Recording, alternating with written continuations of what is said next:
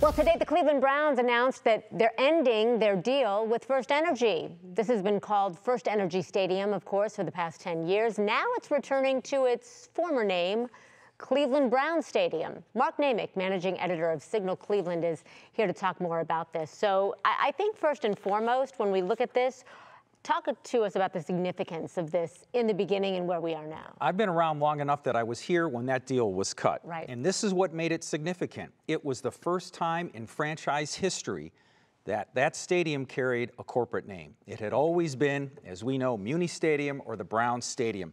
That was a big move. And the former owner, which was Al Lerner, had pledged to never sell the rights to that, but that lease was very generous to the owners that allowed the Haslams to make that decision to sell it. Okay, so I think that's what a lot of people want to know. Can you put a number on what this deal was worth? Yeah, important to point out that the Haslams never disclosed the number, didn't want to disclose it. Council couldn't get that from them. FirstEnergy wouldn't talk about it.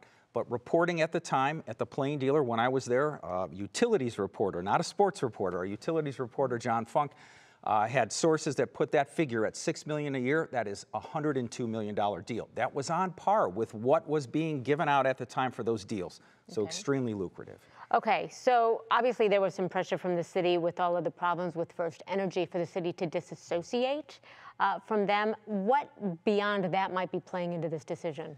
Well, I think it's a very important step if the Haslams are going to ask council and the city for money, because last May, council members were calling for that name to be dropped.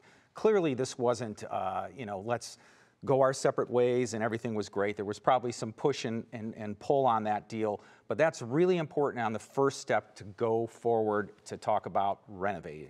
And you know, that's why you're leading me right into my next question, because so many people talk about this. This is a big deal to a lot of people because a renovation would affect taxpayers.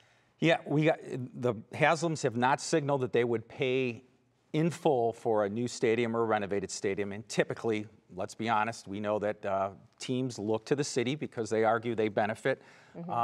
And so I think this gets them headed in the right direction. On the lakefront, they've publicly said that. One real important point that has not been made on this deal to end the agreement with FirstEnergy, and that is there's nothing that says the Browns can't sell the naming rights to whatever renovated stadium comes. It's too lucrative. They have not committed and said we're never going to sell it. We're going to keep it this way. So I think you could see... There's an expectation that... It could happen. I'm saying that's on the table. They haven't taken it off. And that's an important point to keep in mind. Yeah, that's interesting. Mark Naymik, we always learn from you. Thank you for being here. Thank you for having me. Appreciate it.